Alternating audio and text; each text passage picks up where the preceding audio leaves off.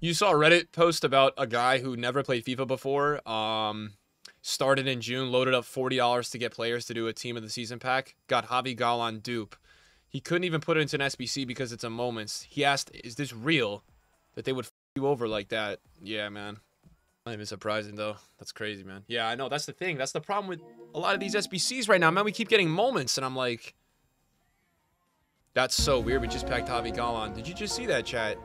Wait, I've just seen that as well. That's just clicked in my brain right there that we've just packed him. Bro, what?